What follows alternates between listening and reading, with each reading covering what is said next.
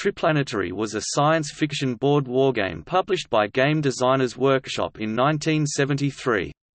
It was a simulation of space combat within the Solar System in the early 21st century. The game was designed by Mark W. Miller and John Harshman as part of a series to be named, The Stars. The Stars. The game is loosely taken from SF novels and short stories of the 1930s, 40s and 50s, particularly Heinlein. A second edition of the game was issued in 1981. In 1989, Steve Jackson acquired the rights to the game, with ambitions to release a new version of the game in 1991 that would tighten up a number of rules to improve play. After various delays, the third edition was finally released by Steve Jackson Games in 2018. The game consisted of a 16-page book of rules with 4 additional pages of errata and clarification, a hex map of the inner solar system, a clear acetate overlay for the map, a grease pencil, a set of cardboard counters representing the various spaceships, and a 6-sided die. The game scenarios typically allowed for 2 players, although some allowed for more players. The map includes the Sol, Mercury, Venus, Terra and its lunar, Mars, part of the asteroid belt, and Jupiter, along with the 4 largest Jovian moons. There were also hexes for 2 of the largest asteroids, and for a secret asteroid base.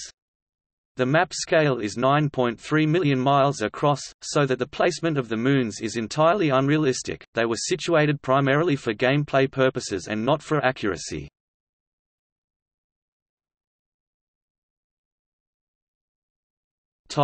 Development.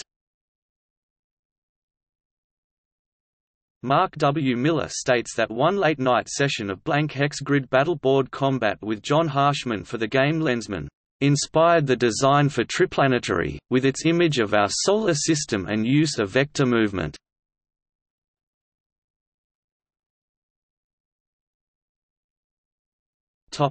Gameplay. The most contemporary feature of this game is the clear acetate overlay that allowed each player to plot the movement vectors of their ships. Each ship could accelerate during the turn, which then modified the vector 1 hex in any direction.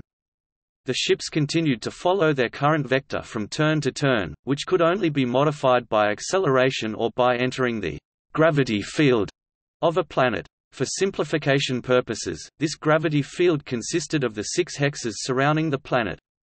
Moons have a weaker gravity that only affected a course when ships pass through 2 adjacent hexes. Acceleration consumes part of a ship's fuel supply, and players were required to track the current fuel remaining on each ship. If all the fuel was consumed, a ship would be unable to accelerate. Ships could refuel by landing on friendly planets, orbiting a base, or passing slowly through an asteroid base. They can also refuel by matching speed with another ship such as a tanker and transferring fuel. Each game was played in a series of turns that alternated between each of the players. Each turn a player followed a sequence of 5 phases. Astrogation. Plot the movement vector of each ship. Ordnance.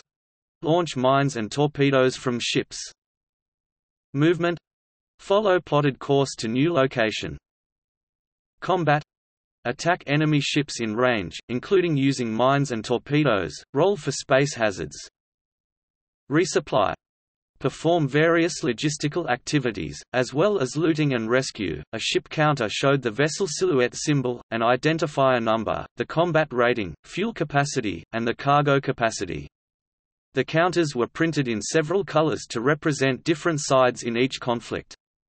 The combat ship types were corvette, corsair, frigate, dreadnought, torch, frigate that doesn't need fuel, and orbital base. The non-combat ships included the transport, packet, armed transport, tanker, fuel carrier, and liner. Combat used a damage table that was based on the ratio of the attacker ship combat strength to that of the defender. The odds ranged from 1 to 2 to 4 to 1. A 6-sided dice roll was used to determine the results of an attack, with 1 subtracted from the roll for each hex of range between the ships. Before the results are applied, the ship being attacked can optionally fire upon its attackers.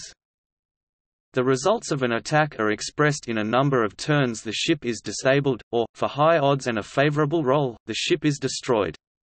Higher dice rolls resulted in more damage. If the cumulative damage to a ship required more than 5 turns to repair, the ship was destroyed. Torpedoes and mines also have their own combat damage tables that are used when the course of a mine or torpedo intersected a ship. Torpedoes were generally very effective weapons, as they had a 2/3 chance to inflict an elimination result. There were also damage results for ramming attacks, as well as for moving too rapidly through asteroid hexes. Some scenarios use hidden counters, so that ships and planets can only identify enemy vessels that come within range. Planets can detect ship types up to 5 hexes away, while ships can scan a distance of 3 hexes.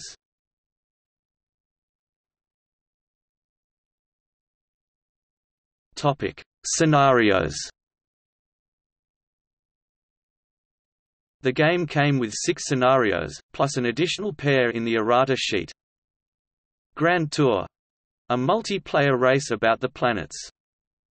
Escape — one side is attempting to escape a tyrannical government by fleeing the Solar System, while the other tries to stop the escape. Lateral 7 — pirates try to nab a wealthy liner while avoiding the Navy. Interplanetary war — Earth colonies rebel from the rule of the mother planet. Alien invasion — Earth forces try to stop an invading fleet of alien barbarians. Piracy — pirates try to loot merchant transports while patrol tries to neutralize their efforts. Merchant can expand fleet by delivering cargo successfully. Prospecting — economic scenario of mining asteroids. Retribution — follow-up to the escape scenario.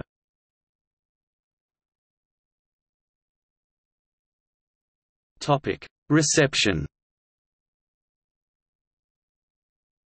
Scott Rush reviewed Triplanetary in the Space Gamer No. 4. Rush commented that, "It's quite a flexible game, and it's fun. It's even fairly accurate, which is something most tactical space games can't claim. I heartily recommend it." Kelly Moorman reviewed Triplanetary Variant V2, which is an expansion on the suggestions made in the prospecting scenario in the errata sheet of the Triplanetary rules in the Space Gamer No. 9. Moorman concluded, "I would recommend this variant to anyone interested in a very realistic space economic tactical game."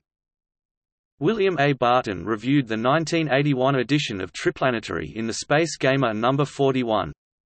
Barton notes the invasion and piracy scenarios were removed in this edition and the editing of the rules is not clean. Barton states that GDW should release an errata sheet.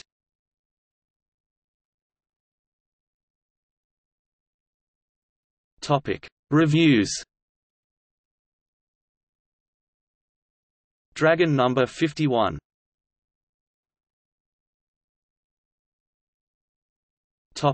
See also: Racetrack game, a pencil and paper game that uses a similar movement system to Triplanetary and from which the latter was probably derived. Intercept game, a print-to-play game that with a similar movement system to Triplanetary, more detailed, allows for hidden on a smaller scale.